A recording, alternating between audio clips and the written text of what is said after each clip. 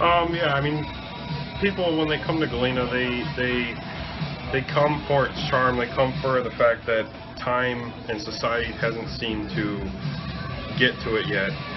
And you know, a lot of customers that I've talked to, they come to Galena just for the environment, just for the fact that the buildings are so close together, the locals that are nice to them, the shops.